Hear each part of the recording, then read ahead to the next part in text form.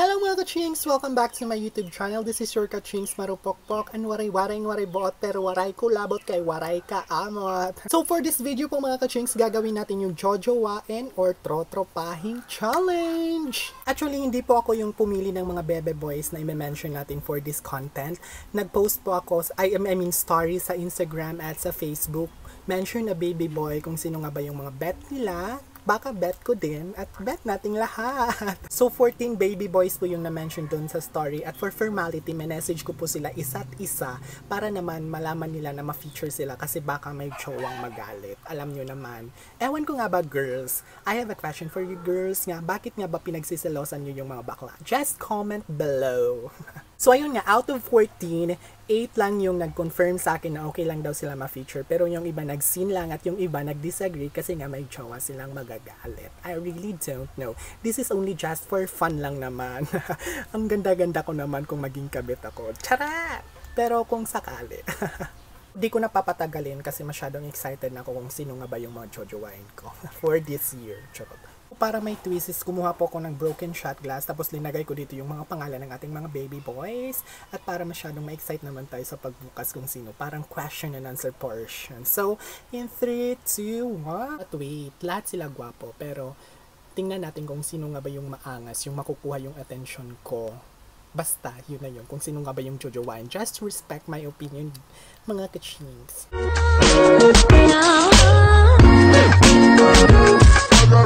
So our first baby boy is Joren Evangelista. Hi Sisi!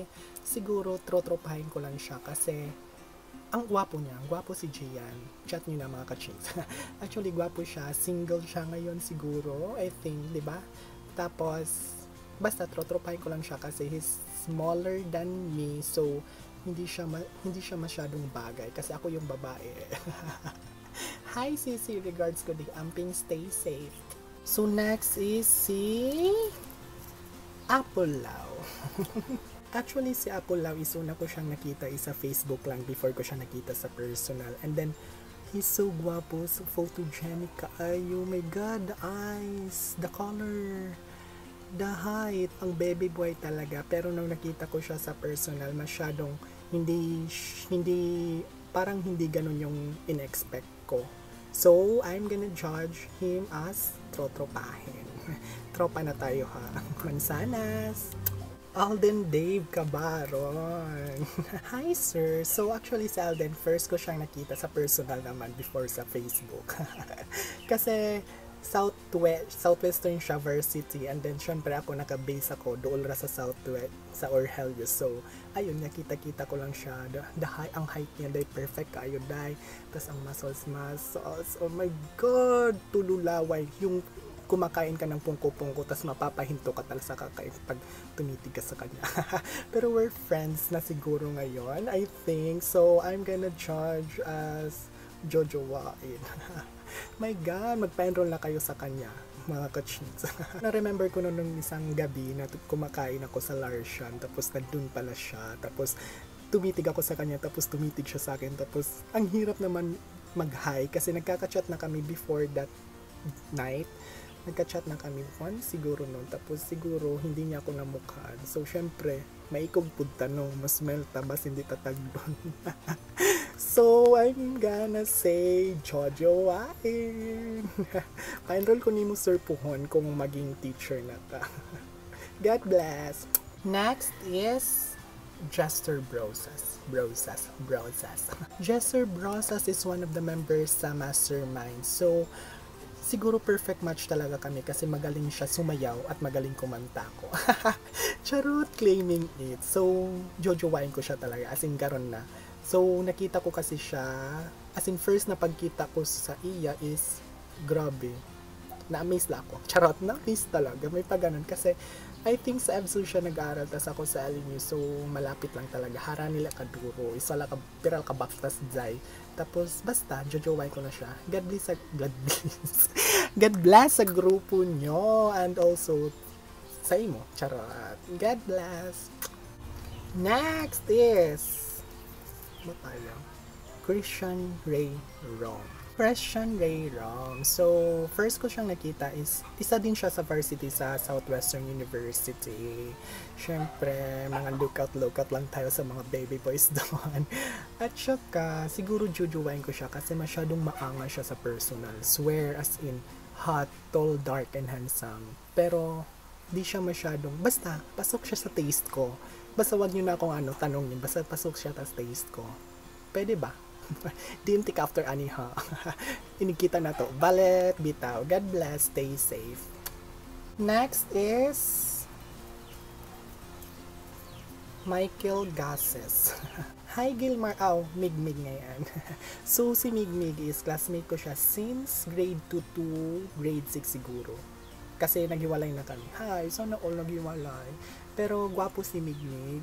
Masyadong may same height lang siguro kami. Tapos, seaman na siya dahil. So, pero hindi siya pasok sa taste ko. So, trotropahin ko lang siya siguro. Kasi, ewan, basta di ko siya na-bet since grade 2 ako magka-classmate. Tapos magkasabay kaming lumaki hanggang grade 6. Hindi siya pasok sa taste ko. Pero gwapo siya. Gwapo siya, di ba? Comment below. Second to the last is Mark Divira. Mark, siguro sasabihin ko na sa'yo, trotropahin lang. Kasi naman, alam mo naman, mag-urupod. So, pero gwapo siya, matangkad, maputi, at saka bright. Naglolo na siya ngayon mga kaching. So, PM niyo na siya. Hindi joke, may jowa siya siguro. Sila pa.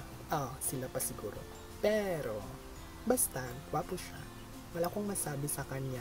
Ewan ko ba kung sino nag-DM sa akin ito. Basta, actually ngayon, nung nakita ko siya, nung ngayon lang talaga, na quarantine talaga. As in, wow factor siya. As in, wow, yummy. Pero well, trotropahin. God bless on your journey, attorney. So our last but not the least, Arnaldo Caspe.